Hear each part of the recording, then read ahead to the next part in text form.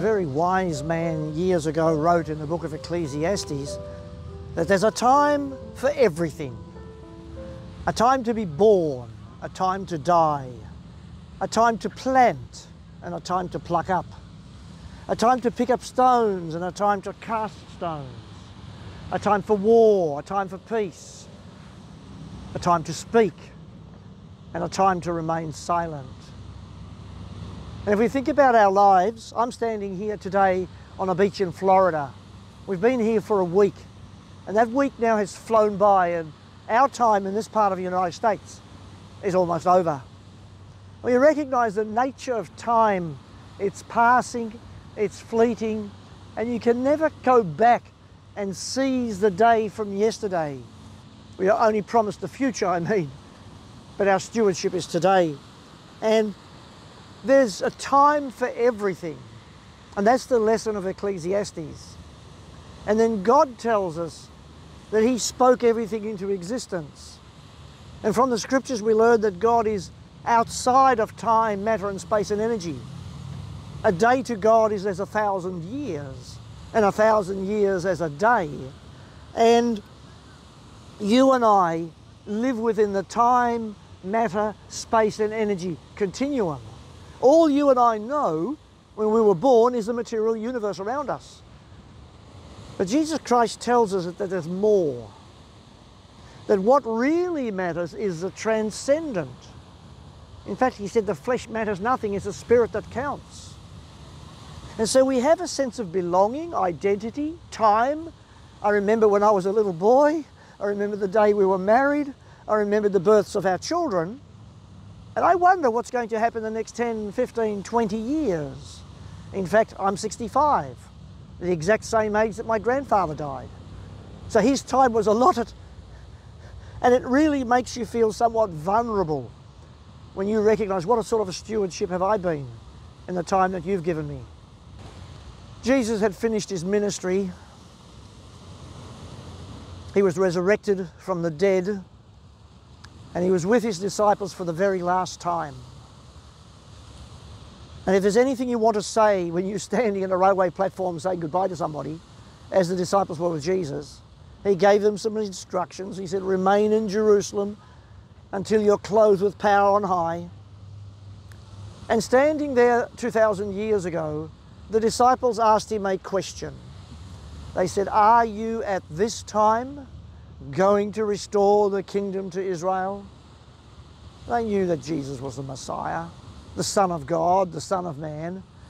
The prophecy said of the Son of God that He would be King of Kings and Lord of Lords, that every knee would bow, that every tongue confess that Jesus is Lord. So are you at this time going to give the Romans a big wallop and let Israel rule in the glorious kingdom reality?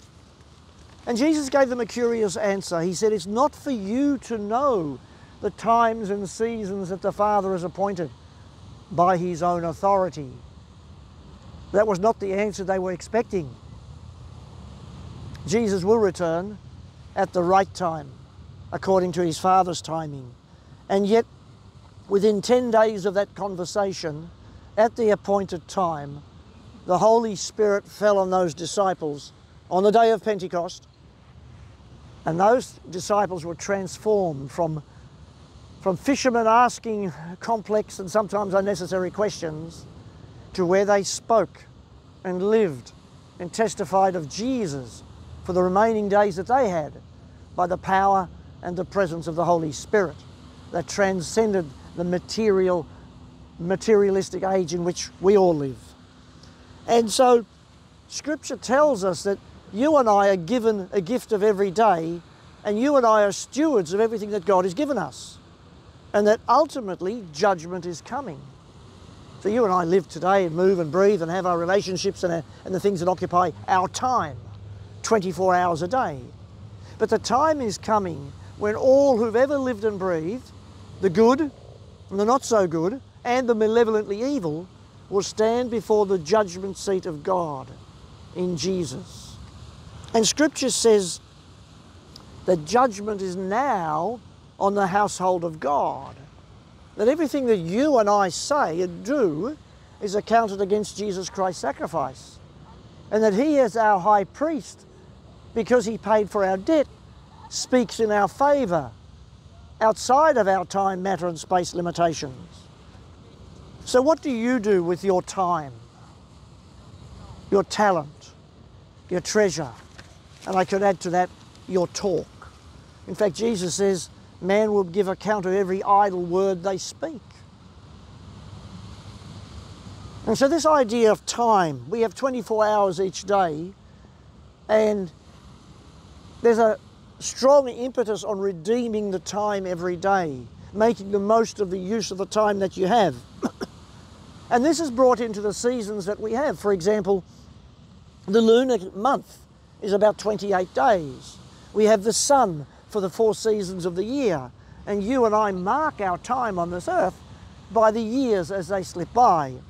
And on a smaller micro level, we are given an appointed time every week. God says 6 days are yours to work and to labour and to create. On the 7th day, remember the Sabbath day to keep it holy. And God invites us into, He uses time to test our faith and invite us into His reality by using time. A 24-hour period from Friday night to Saturday night to come to Him and rest and worship. And on a physical level, it's very hard to understand what is time. If God tells us that 1,000 years is like a day to Him, and a day is like 1,000 years, and that the flesh doesn't matter, it's the spirit that counts, and that God exists outside time, matter and space, and through Christ He spoke everything into existence over 6 days, and then sustains the universe by the word of His power.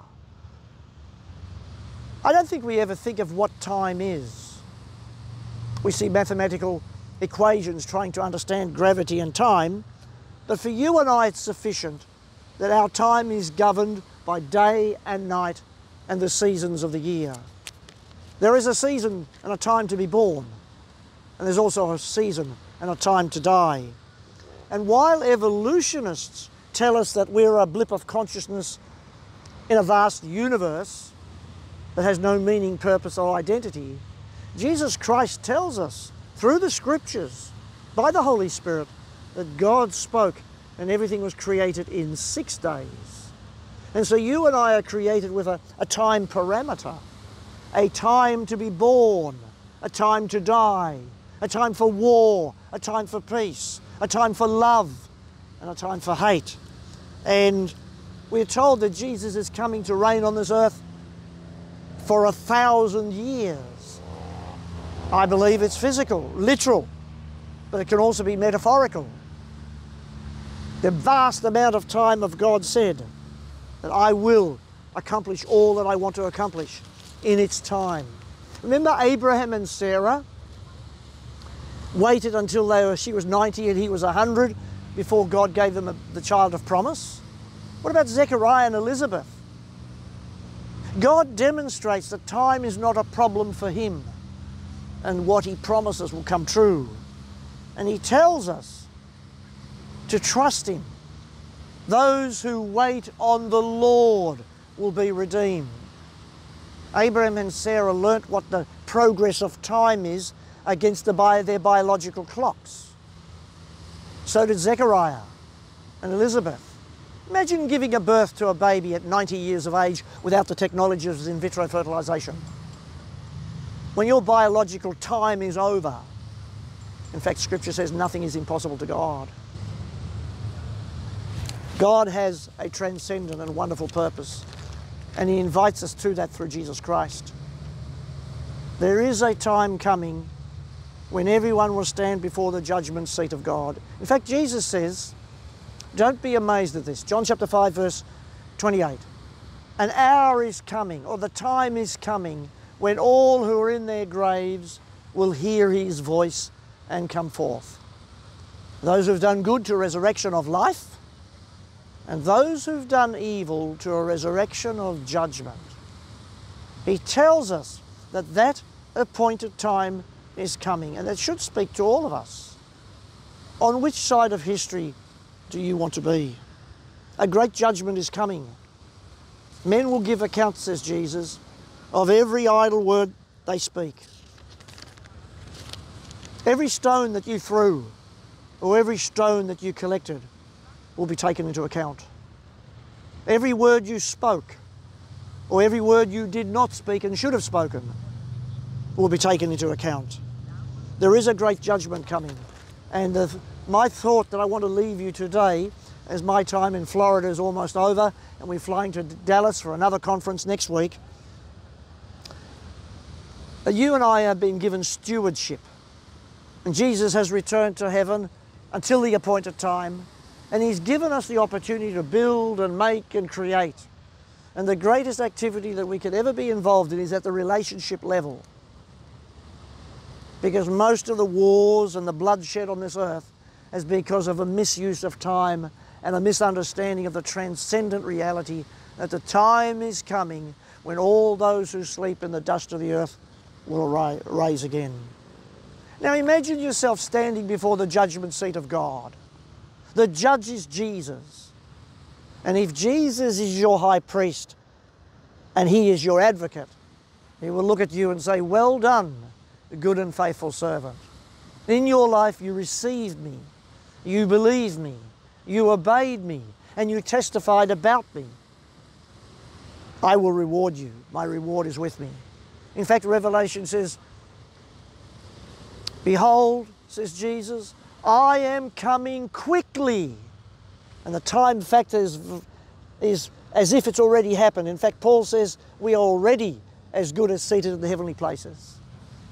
"I am coming quickly," says Jesus, "and my reward is with me to give to each one according to what he has done." And if Jesus is your advocate and He is your judge, you are on the right side of history. But unless you receive Jesus and believe in His name and confess your sins, you are then on the wrong side of history. And you will face the second death, from which there is no more redemption or resurrection.